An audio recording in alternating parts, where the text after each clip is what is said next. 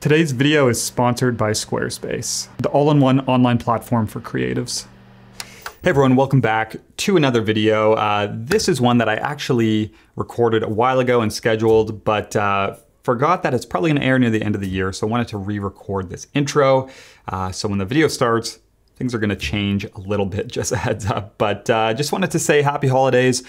Also that I'm gonna have a video launching next week on the channel, talking about kind of what's most important to me with photography in 2022 to kick off the new year. So keep an eye out for that. But this one in particular, this is something that I've wanted to talk about for a while now. Previously on the channel, I've done some videos that focus on like these common discussions in the film photography world.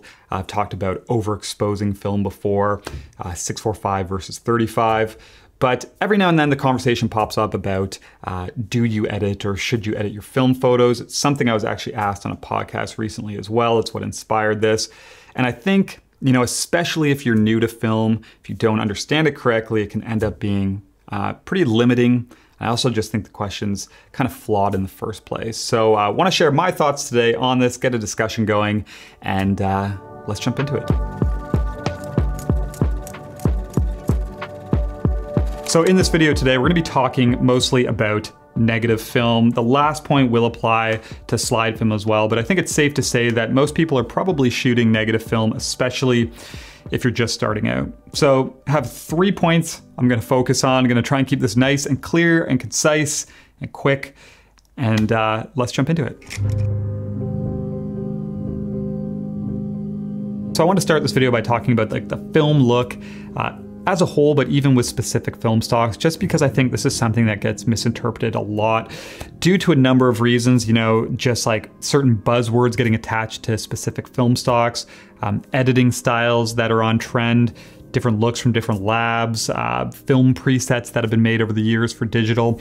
All of these things can combine together to make people expect these like very specific and exaggerated results from individual film stocks. And this can be really confusing, especially if you're just starting out. For example, here's a few images that were shot on Portra 400 that I had scanned at a lab on a Fuji Frontier, and I got them to favor the highlights. And as you can see, it's quite contrasty and saturated, kind of the opposite of what you'd expect with this film just based off of some of the things you read online. What can also be confusing when you're looking at images is obviously everyone has varying skill levels, it's using different processes, and you can sometimes come across images that have color casts or color shifts, or maybe were converted poorly. And sometimes you can end up thinking that this look is from the film when really it's from the conversion and the person who is doing the work.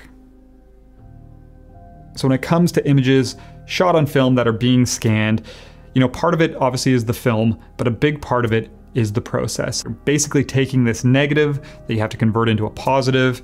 If you're shooting color, there's this orange mask you have to deal with, and then there's just a number of different ways and approaches that you can take. And those are all going to affect the final look of that image. So if you're shooting film and you're scanning it, you are already editing your images.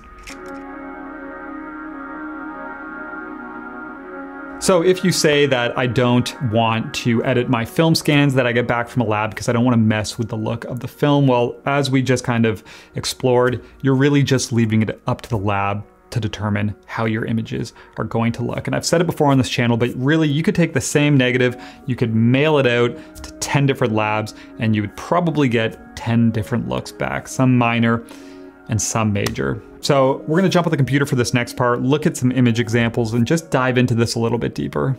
Okay, so got some image examples here. These are from a test that I did with a lab a few years ago when I was getting them to scan my work. I just wanted to see the different options with scanners that they had. So this is all Portra 400.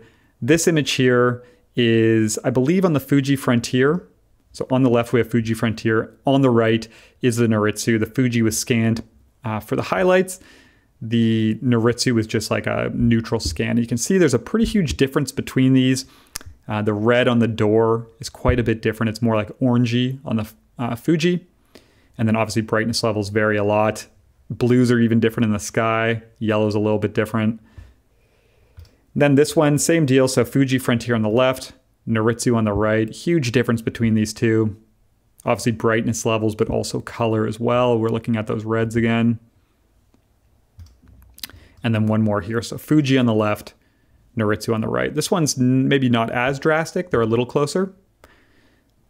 But the point with these is just, even from this same lab, just getting them to use two different scanners and changing my preference for brightness levels gave me two very different looking film scans. So, you know, especially with this one here, the Fuji on the left and the Noritsu on the right, they're almost two completely different looking images. So if you didn't know this, you could send to this lab, they could use this scanner, it would look this way. Maybe your next order, they use a Noritsu.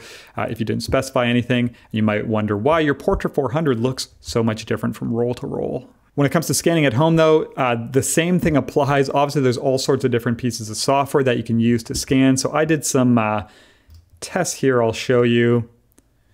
Ignore the watermarks. I don't own Silverfast, so I just downloaded their demo, but I did a few different image examples here, just showing you the difference between Silverfast, ViewScan, and then also using ViewScan with a raw file with Negative Lab Pro. So this first one is Silverfast. This next one is ViewScan. And then this one is ViewScan and Negative Lab Pro. So I'll do a little bit of a comparison here. So Silverfast on the left, ViewScan on the right,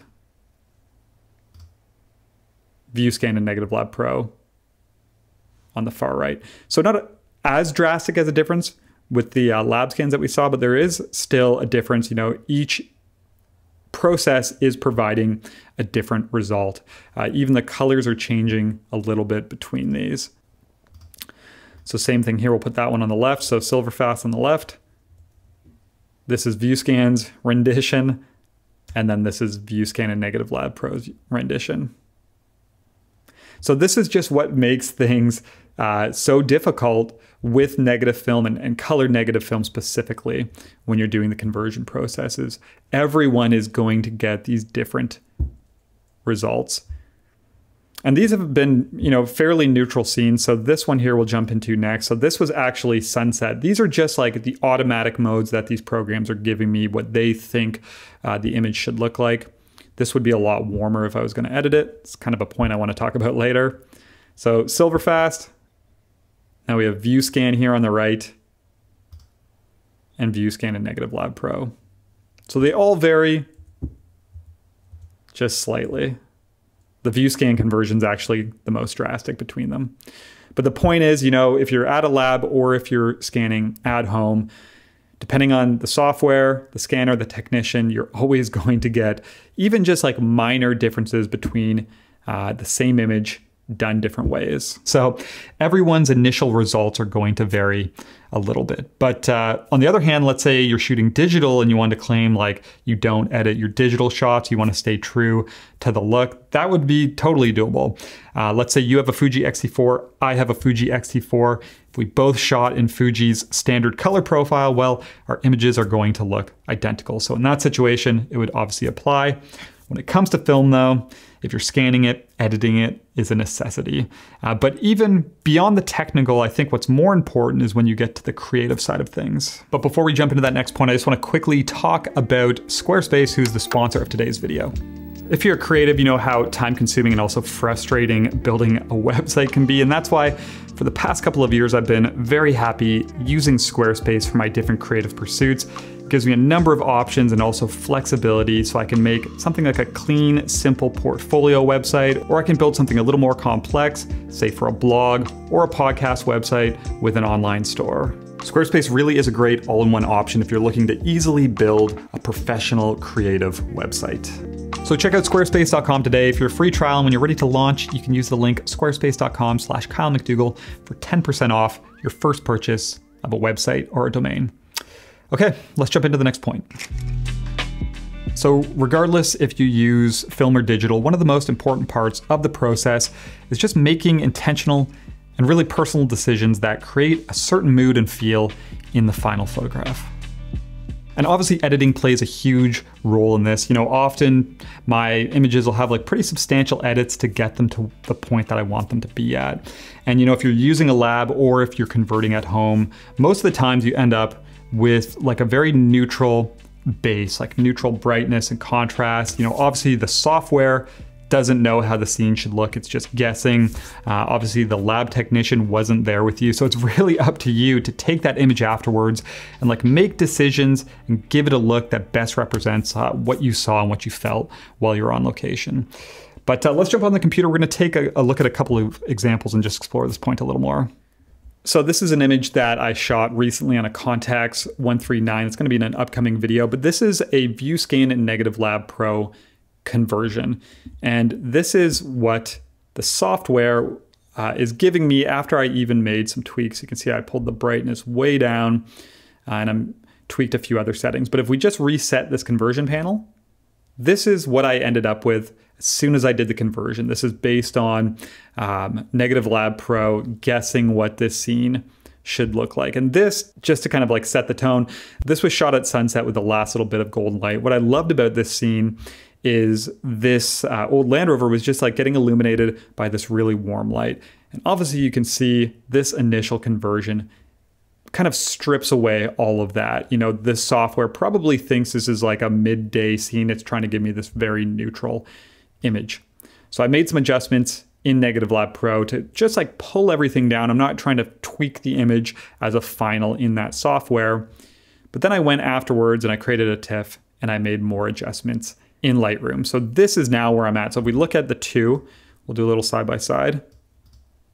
So this is the conversion out of Negative Lab Pro. On the right here, this is what I ended up with. So I dropped the exposure even more, kind of reduced the like intensity of these highlights and made everything else darker as well, played with saturation a little bit. You can see quite a few adjustments here, but this is what the image required. So this isn't me like ruining the look of the film. This is me getting an image back to how it should look, because the software converting it is making a guess that this scene should look like it was shot midday, but it wasn't like that. What I liked is the darkness, you know, the warm glow here on the front of the car. So it required quite a bit of editing to get to this point, and that's how I want it to look, because that's how it looked and felt to me while I was there.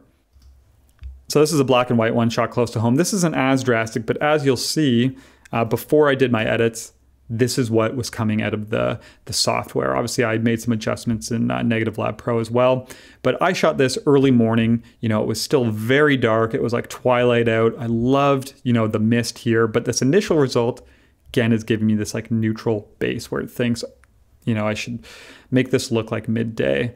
But for me, you know, dropping down the exposure, adding contrast, playing around with the tones a little bit to really let a lot of this fall into darkness and recreate that look of this being shot at twilight that wouldn't exist if I didn't edit this photo. So an absolute necessity. And then last one here. So this was in a video that was on my channel not too long ago.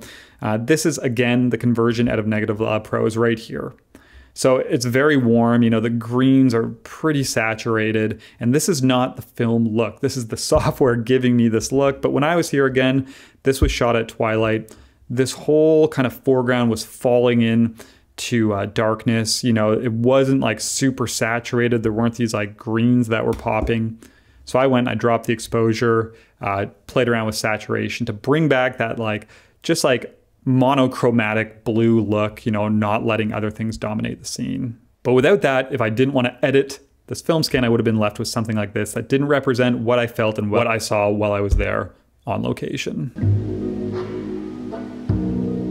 So to wrap this up, I just want to say once again that if you're scanning your film, it is kind of being edited already, and don't limit yourself to decisions made by a piece of software or by someone else. I think what's most important at the end of the day is just like getting your image to a point where it best represents like your unique taste as an artist, and also what you saw and what you felt while you're on location with the subject you were photographing. So anyways, as always, just want to say thank you for watching. Hope you enjoyed this one. I'll talk to you soon.